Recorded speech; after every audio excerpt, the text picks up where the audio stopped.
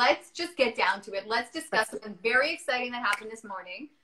Something was launched. Okay. So my crowdfunding campaign for my new film has launched on Indiegogo, and the link is in my Instagram. I don't know if it's in my Instagram description. I'll have to link it there. The page's description. So the film is called Demonstration Sport. Yes, I did. Vintage Ashley, and I said your user.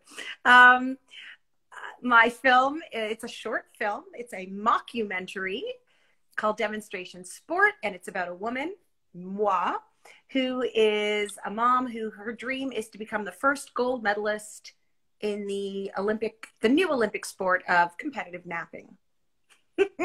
So we do have an Indiegogo campaign going on right now. It just started this morning. Papa Chulo Levy joined. Oh my goodness. One of my favorite people in the whole world. Oh, okay. Now we have to be good. Okay, be cool. Yes. Be cool. Yes.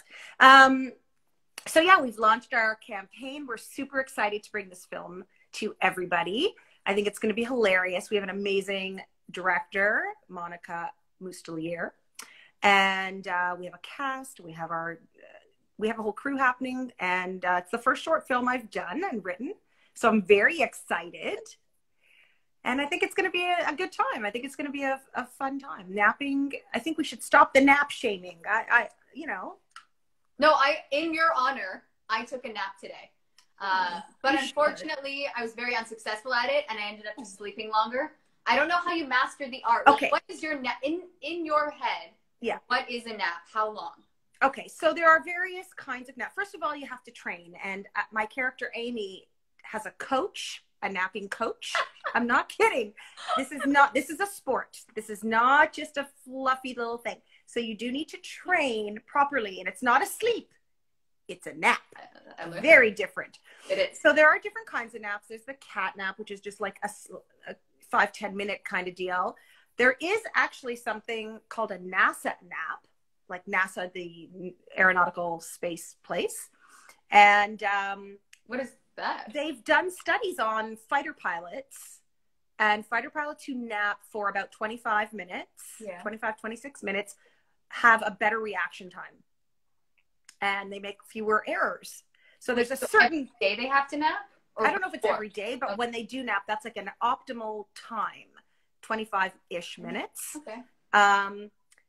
Then there's the whole concept of if you nap too long, like an hour or more, you get into REM sleep, and then your whole sleep cycle starts again. It's a whole thing. So I know Liv here is saying if she naps during the day, she can't sleep at night.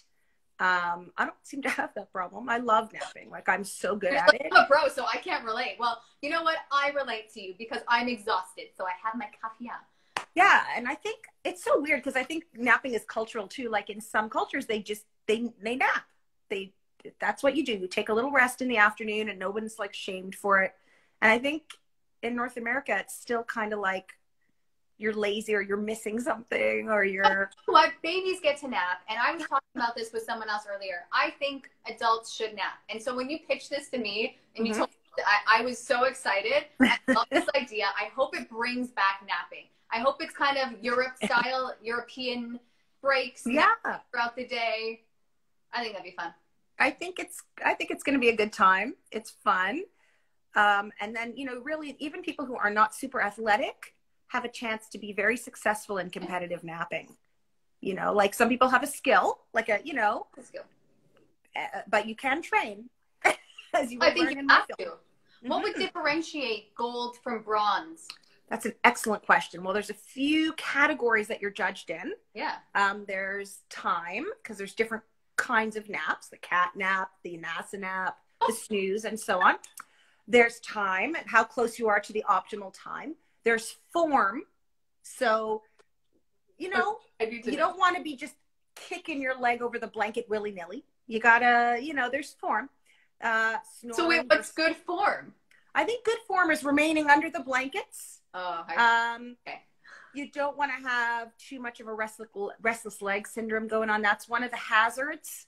One of the major injuries in competitive napping is RLS. And it's sad. It's sad. You gotta, So, my friend Crafting Diva Dolores is here. Hi, Dolores. I miss you. Wait, I have a question. Are you cheating with napping if you use one of those weighted blankets? Well, this is the thing. So I think because it's such a new sport, we're still trying to settle on all of the rules and regulations of competitive napping. You don't want to be, so we're still looking into the legalities of a weighted blanket. I'm wondering if it's something that could be maybe used in training, but maybe would be disqualifying in a competition. Okay, what about like melatonin kind of stuff? Oh, that's doping. Yeah. Oh, it is doping. Yeah, that's doping. I had a feeling, okay. Yeah, is magnesium borderline, or is that acceptable? I think it's borderline. Okay. You know, you gotta, there's integrity. We are Canadian athletes and we have integrity.